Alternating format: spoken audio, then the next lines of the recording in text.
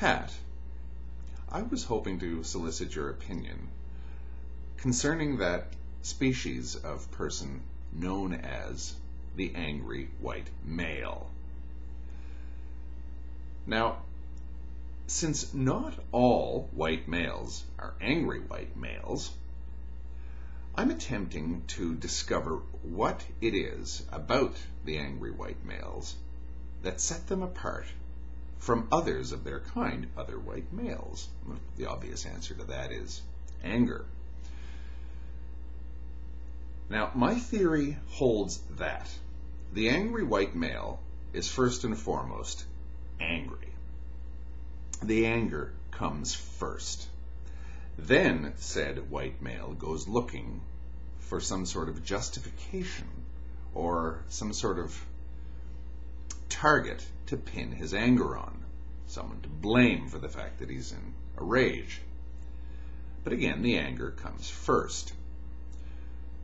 Now, the reason why I say this is, it's been my experience, and I have nothing to go on but my own observations, that the type of person that one typically sees as an angry white male will deliberately put himself in positions or in situations in which he's going to get angry. He'll deliberately look stuff up on the net or find stuff in the news media about things that are going to make him angry, that are going to rub him the wrong way and get his rage up.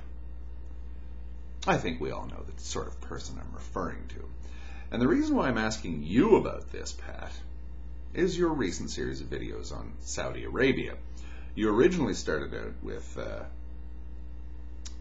an emphasis of how bad religion is and how it's poisoning Western civilization.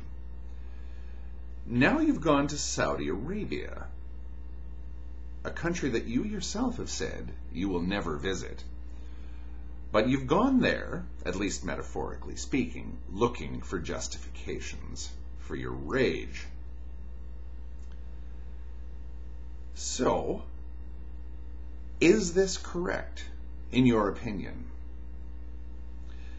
Is the angry white male someone who enjoys being angry? Someone whose anger gives him a sense of purpose in life? Someone whose sense of persecution and being under siege gives him some sort of purpose in life? I believe that that is the case, but I'm not a psychologist, and I've got nothing to go on but my observations of what I see other people doing. But I don't think that you would take it amiss if I took you as something of a spokesperson of the angry white males, in the English-speaking world at least. Thank you.